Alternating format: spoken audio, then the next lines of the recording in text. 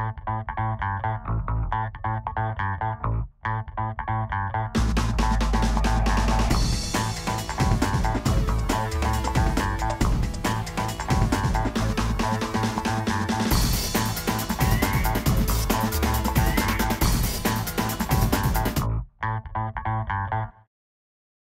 humanitarian community is a complex one. Significantly bigger. There's a lot more money being spent. There are many more people involved. We continue to suffer from good intentions. We, in theory, share one goal, which is to save lives. The humanitarian imperative and that spirit to respond to suffering and to need is very powerful, and it's a wonderful thing. However, it can also create chaos and conflict. But within that envelope, there are really very, very widely differing views about how we should go about doing that. There are many, many quality and accountability initiatives. There are many ways of thinking about quality and accountability. The sphere is certainly a landmark in the evolution of the humanitarian system. Le projet Sphère a réussi à catalyser et à mettre ensemble beaucoup de gens qui se posaient des questions sur la qualité. Voilà. Ça a été un mouvement international très collaboratif, très participatif.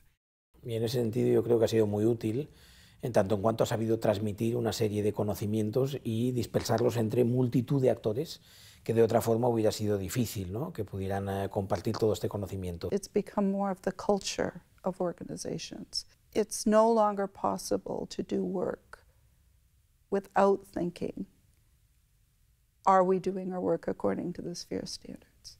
What you can almost call today the Sphere movement has become a very accepted, and everyone uses Sphere standards as a point of reference today. It made predictable to the users what the humanitarian sector can offer. I think it gave an opportunity for agencies who are newly working together, or agencies who are working with donor governments or host governments, to say, what are we trying to do here together? What are we trying to make sure happens for these communities that have been affected by disasters? There's no doubt that the Sphere project has contributed enormously to the whole accountability concept. In fact, it's one of the cornerstones to begin to understand what accountability means, because accountability means your ability in a transparent manner to uphold those standards and show your books and demonstrate that you actually do it. Sphere certainly it changed the language. It introduced language of standards and performance and rights. It gave this humanitarian system a sort of common lexicon. It gave it a common language, and you know, with language comes identity. So I think it was a landmark in forging an identity, the identity of the humanitarian system. The desire to improve quality and accountability across the system has generated many different initiatives. There have been many flowers, as it were, of that sort that have bloomed. So you've got ALNAP was being formed, the People in Aid Code of Best Practice had been prepared. You've got the Code of Conduct that was published. You've got the Sphere project, and then later you've got the Ombudsman, which became the Humanitarian Accountability Partnership. So you've got an amazing creative period going on that I felt it represented potentially a revolution in the way that the humanitarian community operated. Whether the revolution has realised its potential, I would say it hasn't. It hasn't flowed through and achieved all the things that I would have hoped it would. Of course, things have improved a lot, and I think that you have to be clear about that. In terms of quality and accountability, I think there's no question that over the last 20 years or so, the humanitarian community has greatly improved its practice and become much more responsible. I think that the main achievement of Sphere and its sister initiatives has been to make the language of quality and accountability an indispensable part of humanitarian discourse. The challenge is converting that discourse into an operational reality. But in any system as big and as complex as this, I think there's no single answer. There's no initiative or there's no suite of initiatives that achieves everything.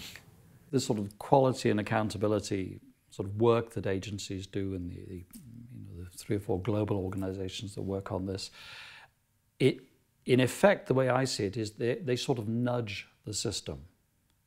It's not, you can't look at it and say that big change happened because of ALNAP or Sphere, but you can say all of these things have caused people to think slightly differently.